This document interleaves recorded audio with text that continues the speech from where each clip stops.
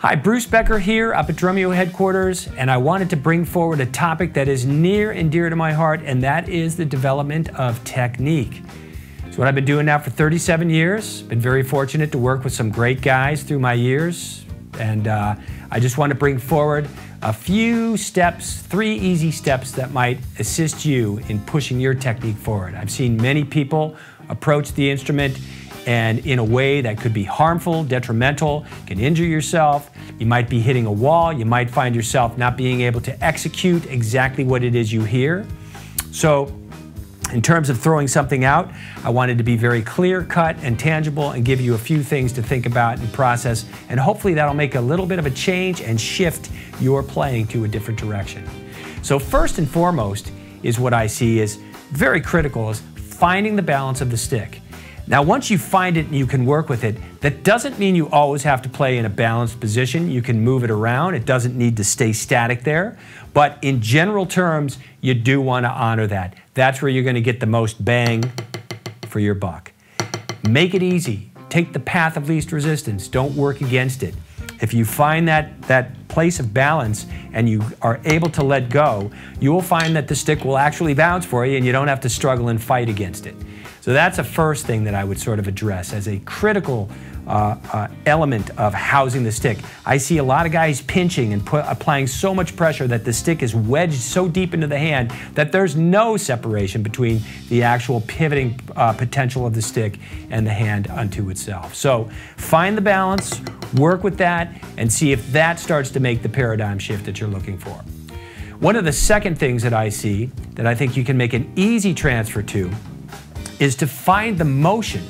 So in essence, what comes down must also come up to come down. So you want to find that cycle of movement so you're able to come up and down easily and use that element to choreograph many of your movements. If we're just speaking about plain old simple eighth notes, you can make it a downstroke or an upstroke to a downstroke very easy.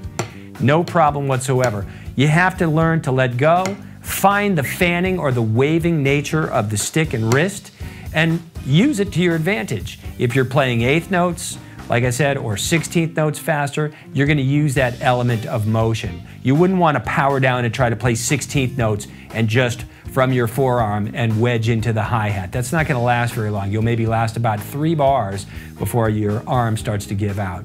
So find that up to downstroke. It exists in every rudiment. You can find a down and upstroke and orchestrate that to your advantage to find the flow, which is most important. That's really what I try to embark upon with every one of my students, is to assist them on their path of developing a flow. The third and final thing that I see is the disconnection of the fingers from the stick. In other words, a guy's holding the stick here and his fingers are not really able to move naturally with the pivoting stick.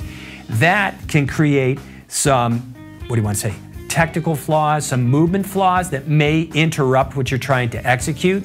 So when you're going down that path, a simple exercise to develop that is just to use what I call a fulcrum wrist bounce.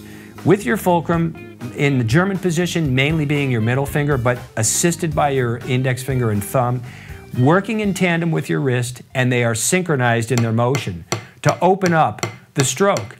But watch my fingers. They are following the body of the stick on every single note. I don't want them to flail away and move away from the stick.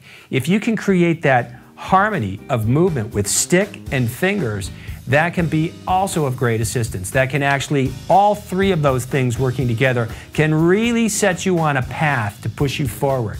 Again, doing nothing creates nothing. You got to get out and apply that. But if you just sit down and understand a little bit of the dynamic of the up and down, get a little bit of the bounce, reposition your stick, that can make a huge difference in what you have going on. So if you want to expand on any of these 3 notions I put forward, take me to task, come and join my Drum Technique Made Easy course. Click the link below and you'll find a great course that will advance all your technical skills, find more fluidity, the path of least resistance, and push your game up where you maybe thought you couldn't bring it before. Remember, you got to put forward the effort.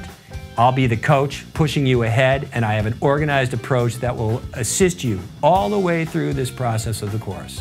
Once again, Bruce Becker here, inviting you to take advantage of drum technique made easy. Click the link below. Love to see you down the line and interact with you during the whole course. See you real soon. Peace.